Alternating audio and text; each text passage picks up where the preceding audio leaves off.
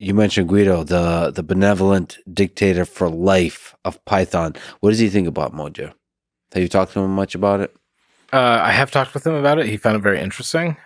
We actually talked with Guido before it launched, and so he was aware of it before it went public. I have a ton of respect for Guido for a bunch of different reasons. You talk about Walrus Operator, and like Guido is pretty amazing in terms of steering such a huge and diverse community and like driving it forward. And I think Python is what it is thanks to him. Right. And so to me, it was really important starting to work on Mojo to get his feedback and get his input and get his eyes on this. Right. Now, a lot of what Guido was and is, I think, concerned about is how do we not fragment the community? Yeah. We don't want a Python 2 to Python 3 thing. Like that was really painful for everybody involved. And so we spent quite a bit of time talking about that and some of the tricks I learned from Swift, for example. So in the migration from Swift, we managed to like not just convert Objective-C into a slightly prettier Objective-C, which we did. We then converted, not entirely, but almost an entire community to a completely different language. Right? And so there's a bunch of tricks that you learn along the way that are directly relevant to what we do. And so this is where, for example, you leverage CPython while bringing up the new thing. Like that approach is, I think, proven and comes from experience. And so Guido was very interested in like, okay, cool. Like, I think that Python is really his legacy. It's his baby. I have tons of respect for that. Incidentally, I see Mojo as a member of the Python family. We're not trying to take Python away from Guido and from the Python community. And so to me, it's really important that we're a good member of that community. And so I think that, again, you would have to ask Guido this, but I think that he was very interested in this notion of like, cool, Python gets beaten up for being slow. Maybe there's a path out of that. Right. And that, if the future is Python, right? I mean, look at the far outside case on this, right? And I'm not saying this is Guido's perspective, but there's this path of saying like, okay, well, suddenly Python can suddenly go all the places it's never been able to go before. Right. And that means that Python can go even further and can have even more impact on the world. So in some sense, Mojo could be seen as Python 4.0. I would not say that. I think that would drive a lot of people really crazy. Because of the PTSD of the 3.0, 2.0. I'm willing to annoy people about Emacs versus Vim or about tabs versus spaces. Not that one. I don't know. That might be a little bit far even for me. Like my skin may not be that thick. But the point is the step to being a superset and allowing all of these capabilities, I think, is the evolution of a language. It feels like an evolution of a language.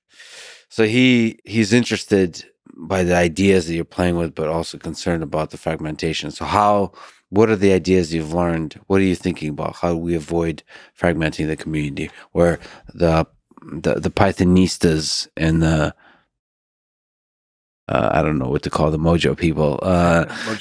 Magicians, I like it.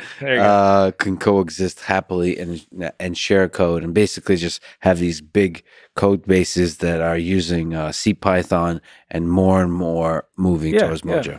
Well, so again, these are lessons I learned from Swift, and here we face very similar problems, right? In Swift, you have Objective-C, super dynamic. They're very different syntax, right? But you're talking to people who have large scale code bases. I mean, Apple's got the largest scale code base of Objective-C code, right? And so, none of the companies, none of the iOS developers, none of the other developers want to rewrite everything all at once. And so you want to be able to adopt things piece at a time. And so a thing that I found that worked very well in the Swift community was saying, okay, cool. And this was when Swift was very young. And you say, okay, you have a 1 million line of code Objective-C app. Don't rewrite it all. But when you implement a new feature, go implement that new class using Swift. Right. And so now this turns out is a very wonderful thing for an app developer, but it's a huge challenge for the compiler team and the systems people that are implementing this. Right. And this comes back to what is this trade-off between doing the hard thing that enables scale versus doing the theoretically pure and ideal thing, right? And so Swift adopted and built a lot of different machinery to deeply integrate with the Objective-C runtime. And we're doing the same thing with Python, right? Now, what happened in the case of Swift is that Swift as a language got more and more mature over time, right? And incidentally, Mojo is a much simpler language than Swift in many ways. And so I think that Mojo will develop way faster than Swift for a variety of reasons. But as the language gets more mature, in parallel with that, you have new people starting new projects. Right. And so when the language is mature and somebody's starting a new project, that's when they say, okay, cool, I'm not dealing with a million lines of code. I'll just start and use the new thing for my whole stack. Mm-hmm. Now, the problem is, again, you come back to we're communities and we're people that work together.